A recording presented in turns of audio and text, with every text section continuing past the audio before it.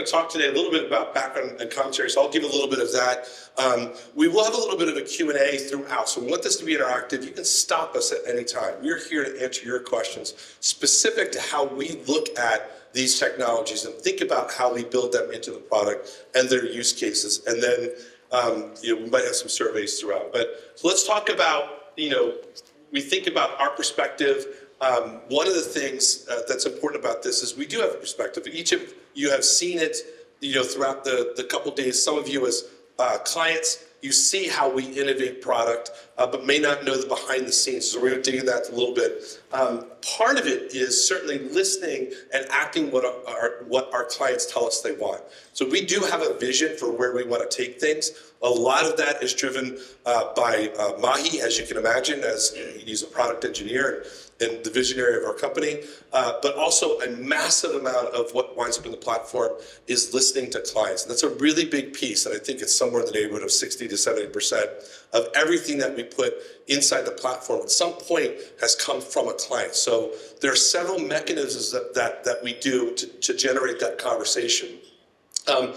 Also, part of it is looking at your business. Each of you operate in, whether you are categorized by one sort of industrial vertical, you actually all operate in multiple business verticals. And so we look at those verticals and say, how do we build a platform, a system, a product, a feature that is going to serve multiple configurations? Because the bad word here, the bad word of the day, and has been for a while, is customization. Nobody wants to live on a customized SaaS platform anymore, because what it means is you're isolated from the future innovation of that platform. So keeping you in line with what we are doing and all of our other clients are doing, that doesn't mean we don't do the one-off. Some of you are part of beta programs. You test with us, you help us build product, but eventually that makes it into the wider ecosystem. And that brings us to adoption and scale of those things, right? So everything that we think about, and you saw a bunch of stuff today. I saw Mahi on the way down here. He said, Cliff, how did this morning go? And I sort of gave him some feedback. It was all really positive. What I heard, been about 8 different client meetings today, tons of positive feedback. But the one consistent feedback was, that's a lot of shit. Like, how are we even thinking about rolling this out when and I've heard this from other clients, like we are, 8 steps behind right now. We're going through this transformational process. Our view on this is a little bit different. It's not that you have to pick the ball up right now and run with it. It's when you are ready. That's that change management piece. It's waiting for you when you are ready. And you will know when your organization is ready to build and implement these things that we're offering. So always know that our goal is to be way ahead of that curve. Speaking of curves, I thought this was a really fun graphic, just, put it up there. This came from, I think Bill Gates put this together, that's right, maybe a couple weeks ago. And it's just a timeline of technology. And I highlighted, and you can start all the way back from the beginning of recorded time, to where we are right now. Where we are right now, you look at some of the bigger technologies that have been introduced. Certainly mRNA, non-political statement, was a breakthrough in terms of vaccines. It was actually an enormous breakthrough technologically. But where's that going to take us? And maybe not my lifetime, but my kids' lifetime for sure, will we see human-level artificial intelligence? That's going to be a question for this gentleman right over here. I'm not going to put him on the spot and ask it, but we're thinking about the speed at which technology is advancing. And that's really what this chart is saying, where we took 1 million or 100,000 or 50,000 years to do something. Now, in a span of just a few years, a decade or less, we are significantly advancing technology in different ways. But we're doing it in different venues, different avenues. And part of the problem that we've run into is industries that are highly regulated, government regulation, cannot technologically advance as fast as some others. And you think about any of this hardware, cars, TVs, house furnishings, all of those where technology can play have become cheaper. It has become more abundant. Mahi talked about farming. It's a really good study that says pre-1890, 94% of the world was involved in agriculture as a job or as a means of survival. And today it's less than 2% of the world is involved in agriculture. Yet, for the most part, we have an overabundance of food around the world. A distribution of food is a different thing. So we think about those things. And if we look at just some adoption numbers in terms of the time it took to get to 1 million users, million daily users. At Netflix at 41 months, Twitter 24, Facebook 10, Instagram 2.5, and ChatGPT was 5 days. They are currently at somewhere, give or take, around 250 million daily users, which is an unheard of number. It's not even 6 months old in terms of its public release. Now, what people also don't realize is that ChatGPT has actually been around since 2014. So it's just taken a while to mature and be released publicly. But when it was, it just grew wildly.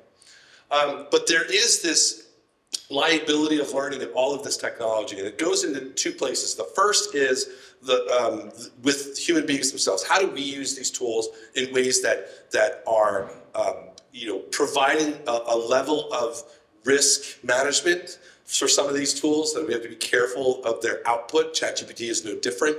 But there's a learning liability of the technology itself. It's only as good as the data that the modeling is built on.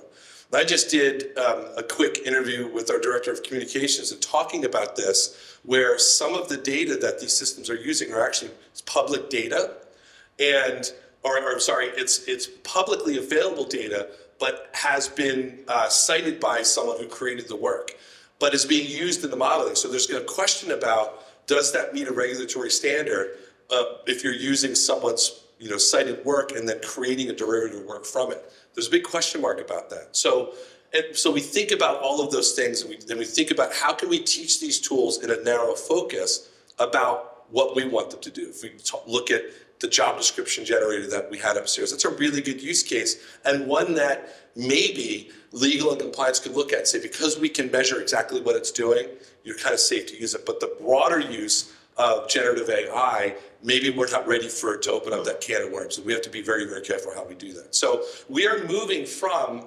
a society of content creators to content curators. That's really where all of this is going. No longer will we be sitting down and as in mass, having to create lots of content.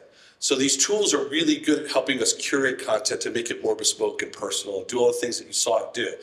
What is really good? Look, I'm a musician. My wife is a fine oil painter, and we will always still be around creating what we create.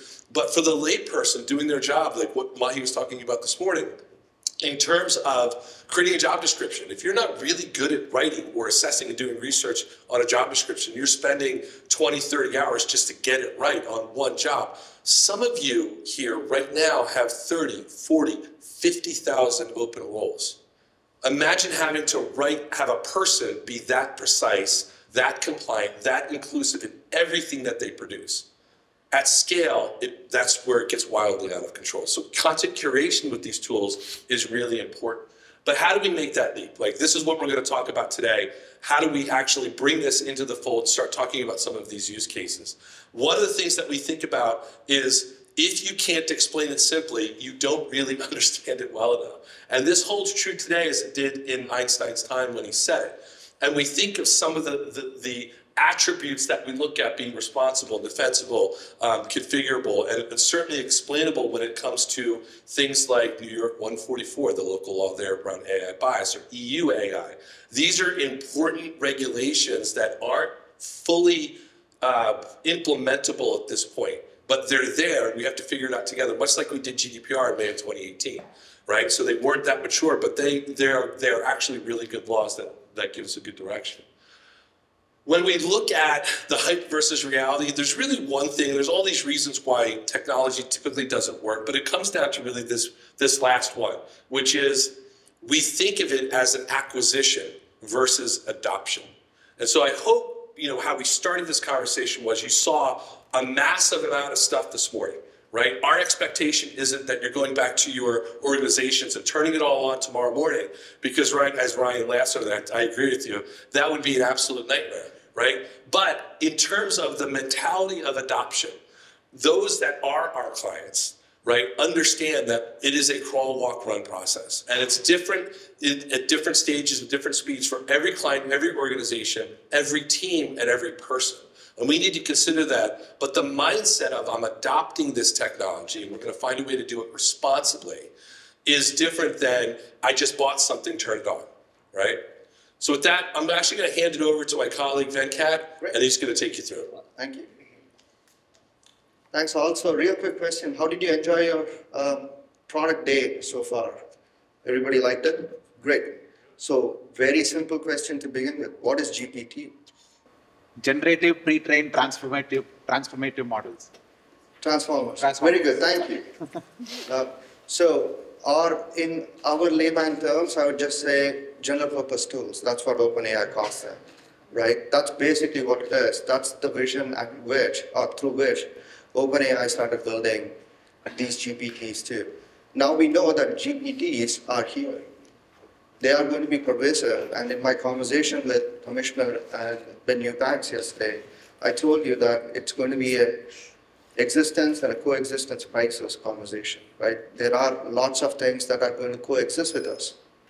Cobots, co-pilots, and really it comes down to one or two things. How are you going to really know which one's real and which one's a deep fake? So if I were to choose a career plan or a succession planning or career pathing for me, you know what? I would probably invent a job category calling GPT or deepfakes sniffers and start to create an organization because we can't. And that's going to be the next problem that us as a talent community are going to face in the next 12 to 18 months. We can't tell which one's right and which one's wrong. The European Union, or Europe in this case, is considering of watermarking every single document or image or a video that is artificially generated. So we are going to see some amount of those regulatory pressures transcend here in the United States as well.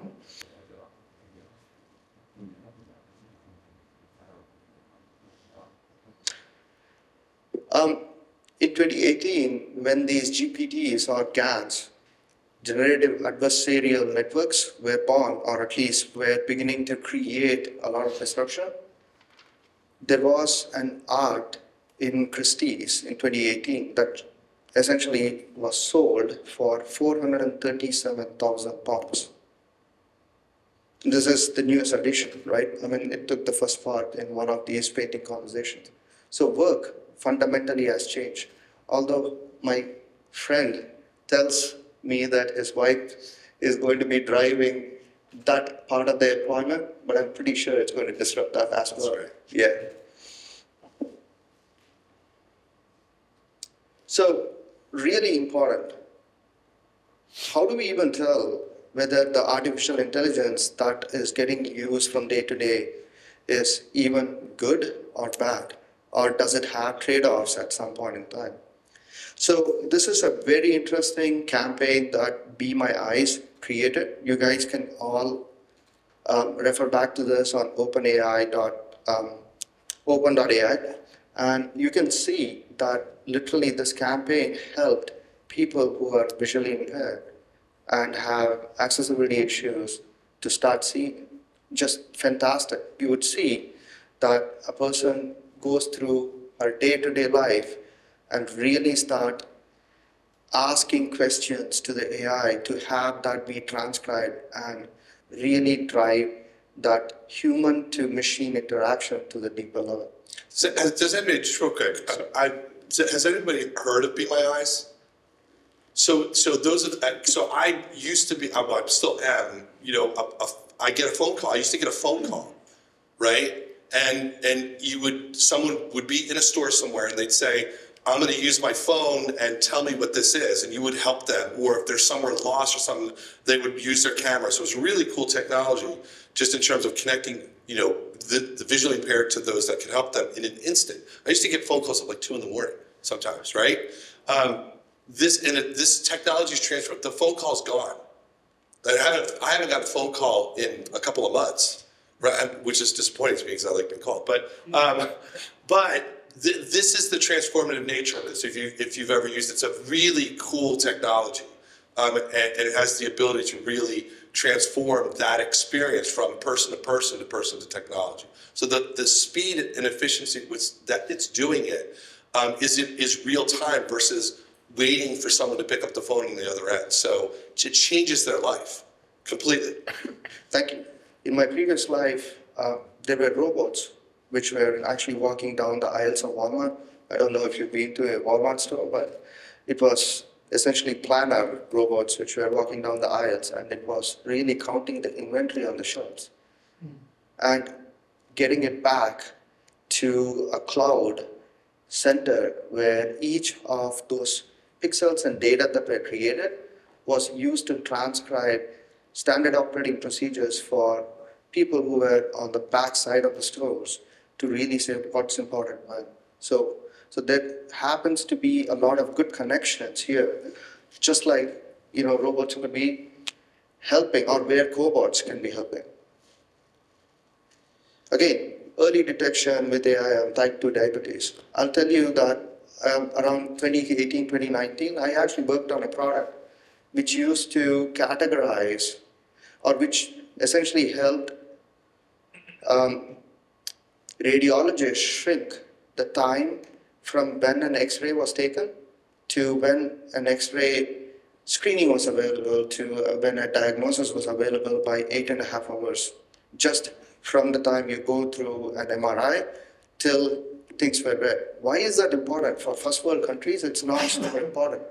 But when you start to think about the third world countries where accessibility of doctors, physicians are sparse, this becomes a huge value add. So there are economies at scale where AI actually helps, and there are things where AI doesn't do really well. So ChatGPT gets moody, right? I mean, there's an interesting article out there that you guys can all read, but literally Bing's ChatGPT gets moody and starts really using expletives as they start to talk about the conversations. Father of internet, right? Went basically, who started the internet revolution, came back and said, do not rush into AI just because ChatGPT is cool. Now, hot off the press, Elon Musk, Steve Wozniak, and others have asked to pause development on ChatGPT for the next 6 months. Is everyone aware of that? Did everyone see that headline? So it's a pretty tremendous statement. They're saying slow the roll. We're moving a little too fast. So we've all seen job zones and magic loop of the talent ecosystem. But again, this is tremendously important. Automation and intelligence is not going to be a profound impact across all job zones. Intelligence is going to be really impacting the job zone 4 and 5. What is important is how does ChatGPT actually transform work? You can see job zone 4 and job zone 5, I would think, in the yellow and deep red, Ilya, right? And you can see around the 50th percentile mark. What it tells you is in the next foreseeable future, you're going to see most of job zone 4 and job zone 5 tasks that will get automated. Why is this important? Because the automation of skills, the automation of tasks is going to drive one, of course, your productivity, but from an economics of labor, it's going to give you an opportunity to see which of your talent pool needs what skills at what point in time and start driving those succession planning, career pathing opportunities within internal employees, and also start thinking about how best can we look at this talent pool to bring in from outside that will be essentially your edge going forward. Critical, right? This is not research done by Phenom, but it is essentially research done by OpenAI themselves. This is from their research paper. Now comes, you've seen this, but this is kind of interesting, right? Math teachers protest against calculator use. That was about 100 years back. Elon Musk and Steve Wozniak is trying to say the same thing. Can we contain the explosion of OpenAI? Perhaps not, right? So Elon's statement, Yep. what did that do to the to the blood pressure of Phenom? Nothing. Gas didn't impact. Nothing, because here's really what he's saying. He's saying in its current state, let's stop. Let's figure out these use cases. A bunch of companies that are using, generative AI, ChatGPT, and for those that don't know, Elon, it was one of the founders of OpenAI, right? So this is a pretty big statement. He's not saying don't use it. He's saying let's just pause right now. Let's figure out the actual viable use cases that we can have for this technology, learn from that, and then continue on. So it's just slow down is what he's saying. It's getting it can't become that ubiquitous that fast without creating massive problems. So, and we don't know what the problems are going to be yet. So I think this is extremely important. If you remember, we've gone through these hyper pandemics, right? We just went through an epidemic, right? Started in 2020 for COVID. We didn't know when things are going to go viral. And I believe there is a sense of urgency. The rate of pace of change that we're going to see in an S-curve is probably getting closer. And that's where I think some of these alarm bells are going on, right? Are we going to go viral? That's the question. And I believe some of the leaders who are actually foreseeing the future are saying, why don't we slow down and really understand how we can self-regulate this and make sure that this is socially responsible. Right? So real quick, we saw this. This is a Gartner hype cycle. Everybody's seen it, I'm pretty sure. In 2018, there's no mention of generative AI. Important. This is 2022. Here's why this is important. And I think, Ryan, your question was like, okay, well, what does it do to the blood pressure? So we've done generative AI for over 2.5 years, right? The BERTs and other transformers are part of it. But we actually have seen, and the green boxes that you see on the hype cycle are things that we have put in place. And now they are in production that all of you as customers are being able to enjoy the fruits of it. Similarly, the blue boxes essentially tells you that there are things which are on an innovation trigger, and we are working consciously on it, and it's extremely important for you all to realize how we really think about each one of these emerging technologies through our prism, our lens, and how we bring it to the market. I'm going to skip this for operational AI. You guys have seen this before. Phenom ensemble model. This is very, very important, right? I mean, the way in which we operationalize any AI or emerging tech is through foundational layer, system, and we go through a specialized model, ending up with context. And you can see on the very left-hand side that we go from location to industry to work zone to user. So we're making it much richer as we start to target it to a user or a team, or in this case, a company.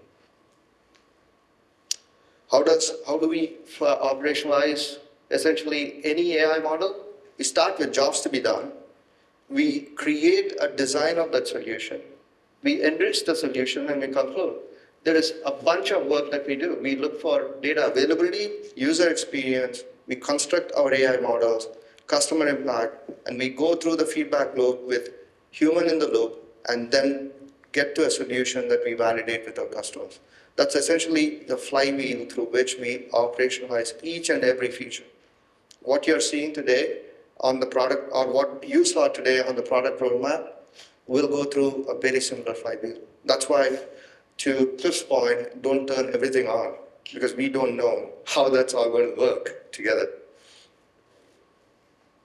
AI and TA maturity levels, I mean, this is just an eye chart, but I just wanted to flash it out there that there is a lot of AI touch points across our platform. And each one of these AI have gone through that flywheel and have gone through that hype cycle where we be judicious about what we bring to the market and what we don't. Coexistence, as I said, cobots, generative AI, and co-pilots are going to stay with us in the near future. Is it a crisis? Or is it something common is for us as a society desire? This is, Ilya, you want to talk to the job description? I know this is your. Sure. Yeah. So this is an actual thing that's in production and beta, something between the two, right? You may have seen the same video in my breakout on generative AI yesterday, right? So we're generating a job description on the fly. We're gonna enter some keywords, and we're gonna, this is, I think, a marketing position. We're gonna push a button, and there we go. We have a job description.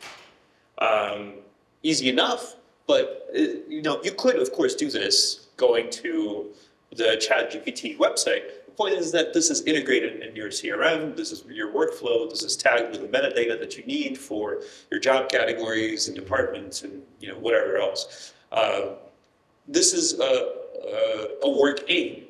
Is it going to slow you down? Probably not. You don't want to use it if you don't want. But it's there for you if you choose to use it.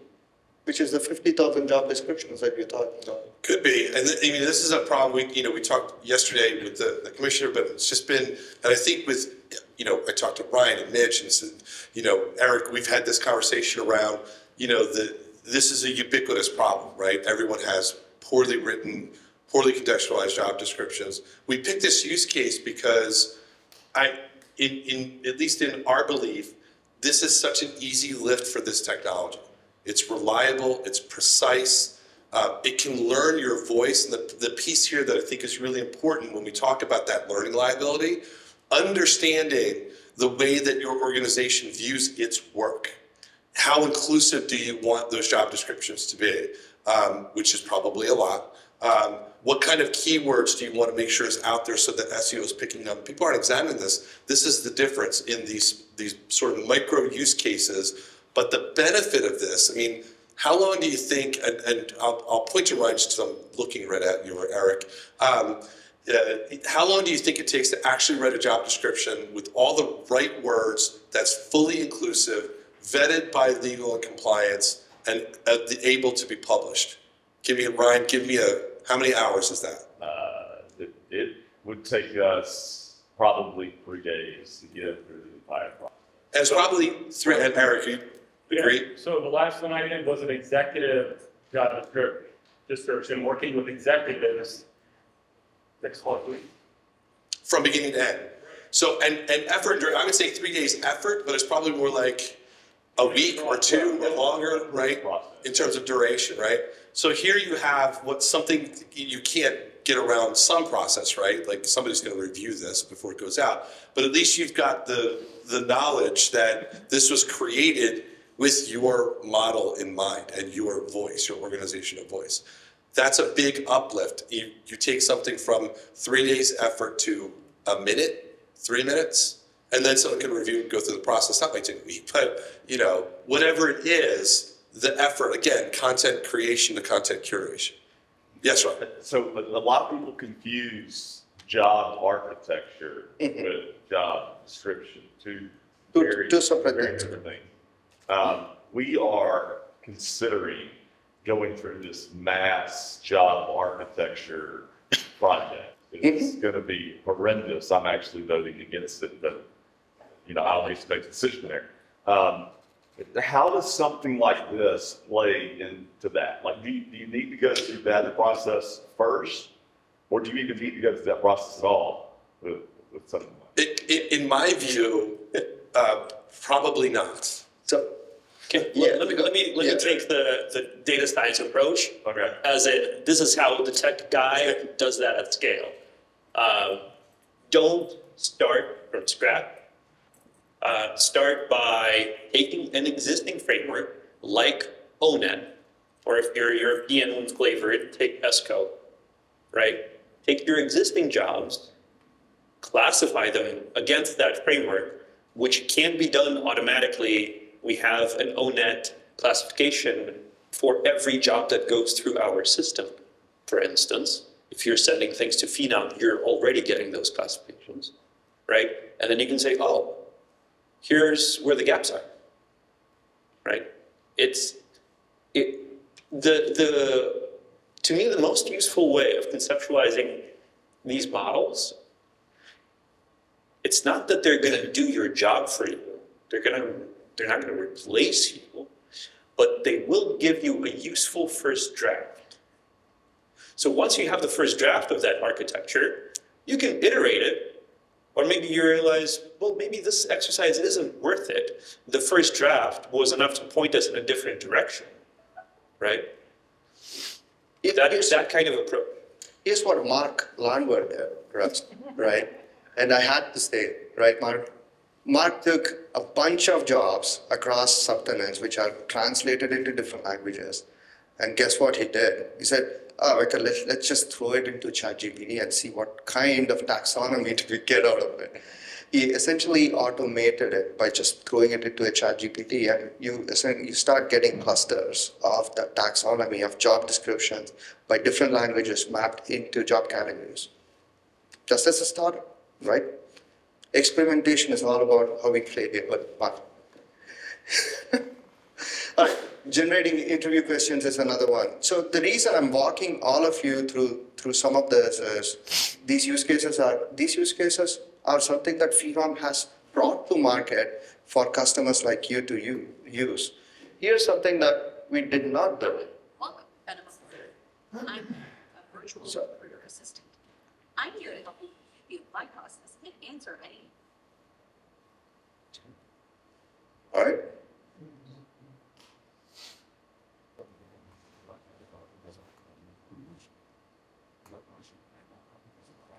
They have the control. I can't do much.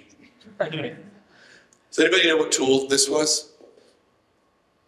We used it easy. This is not a human. This is a virtual avatar. Continue. And if you guys remember this in the cab, I said that we were just going to play around with Welcome to visual Phenom. avatar. I'm Anna, a virtual recruiter assistant. I'm here to help you complete the apply process and answer any questions you might have. To get started, first read through our terms and conditions, and once you're ready to go, click Next to continue. Right? This was just a very quick excerpt of us really creating a deepfake like this or a human avatar and putting it right beside your job description for somebody to just read it out loud from an accessibility standpoint. So that's a goodness. The badness is I can actually try and reinforce so much of bias, right, by having the job description now having a face.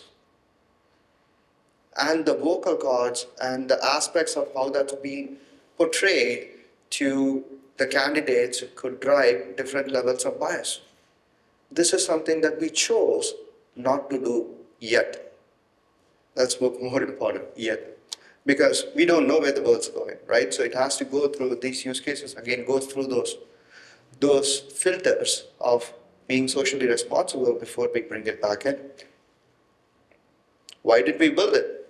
I'll hand it over to you. Thank you, Venki. You want- So we didn't build it because we're trying to go through a process. We have defined our AI principles. What is it that we aim for when we develop technology? We want, first of all, right, you might have heard this one a couple of times, like help a billion people find the right job. That's the social mission of the company, right? That's why we're here. If we're not helping people, then we don't need to be here. Go home. Simple enough. In addition to the overall social mission, we have specific AI guiding principles when we develop technology, right? We want to not create and not reinforce bias. We want to inject human control into whatever experience we create, human in the loop. We want to build technology that is adaptive and inclusive and explainable. And those things have definitions, right? Adaptive means that we're thinking about not some perfect, universal, one-size-fits-all approach and evaluation of the system, if you will, but we're thinking about the particular use cases, the particular contexts that would be impacted by the model were it to be developed. Adaptive to, say, jobs in different zones. Frontline hiring is not like knowledge work hiring, and so forth, right? Inclusive, similarly to thinking about the different work contexts, inclusive of people coming from different backgrounds. How might, this was an example given by Keith Sonderling, the EOC commissioner. If you have a system that transcribes an interview based on somebody's voice, right? How do you handle people who are speaking but with a speech impediment, right? That's a really challenging question, and I don't know that we've nailed that answer, right?